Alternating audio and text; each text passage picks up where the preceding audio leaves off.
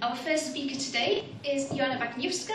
She is a fame lover. She's spoken on TEDx. She's an excellent zoologist and science communicator. Please welcome to the stage, Joanna.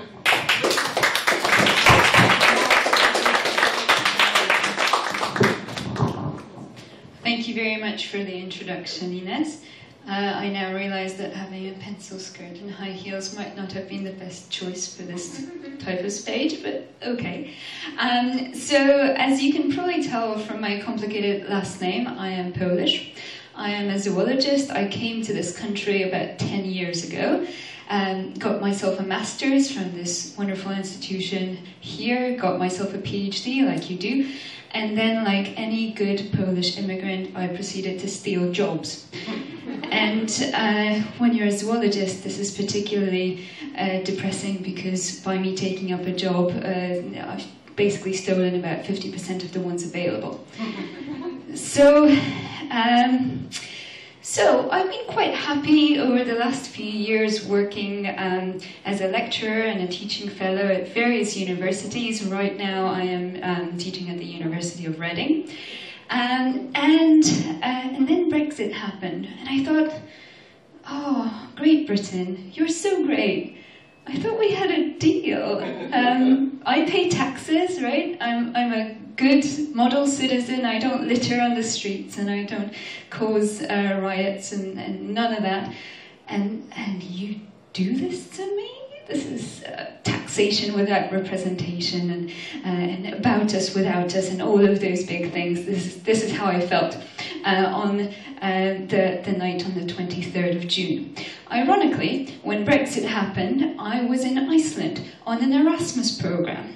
Erasmus is a European mobility program where researchers such as myself can go to different countries and exchange knowledge. So it's probably the last time I can go on an Erasmus trip. And it was a very rude awakening the next day, not just because all the food that we were buying became very, very expensive all of a sudden, but also it made us wonder about our futures. Mainly because we started worrying about where our grant money might start coming from. So, I mean, there's of course the promise of 350 million each week, but that has to be spent on NHS, so I don't know how much of it will go into science. But just to put things in perspective, right now the European Union funds 42% of the cancer research in the UK.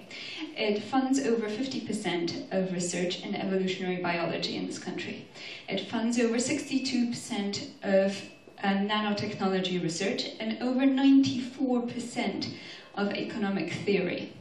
Now, economic theory might not be that important, but what about all these other things? Where will the money for this research come from? I wonder, and I fear. So this is one thing that we grew concerned about. The second thing is the actual mobility. And we often have heard that maybe the UK would adopt a Swiss model, so kind of belonging to the EEA and then also being part of the grant programs from outside the European Union. However, there is a problem with that. So Switzerland was a very happy member of the EEA and a receiver of grant programs such as Horizon 2020, and it was part of the Erasmus Plus mobility program, until 2014 when it decided to have a referendum on mobility and the free flow of people between countries. And it decided that there can't be a free flow between Switzerland and Croatia because of the influx of immigrants. And because of that, and because of the lack of freedom of movement of the people, it was not able to ratify the Horizon 2020 funding program. And so this year, it will essentially be cut off. It has already been cut off from the Erasmus program. And so because Switzerland is quite a rich country, they can pay through the nose for their mobility. I don't know if the UK is just as rich and if it's willing to do the same. So the Swiss are paying twice as much as the rest of the Europeans to send their students and their staff on academic exchanges. we'll see if the UK will follow the same route. Another thing that we started wondering about funding-wise is what will happen to all the private funders that will be joining in academia. So for instance, at the University of Reading, where I work, we're starting a doctoral training centre for our young scientists. And we had a number of partner institutions involved in it. One of them was a big funder, a Danish company, who promised us a lot of money, and we were very, very pleased with that. Unfortunately, the day after Brexit, they said,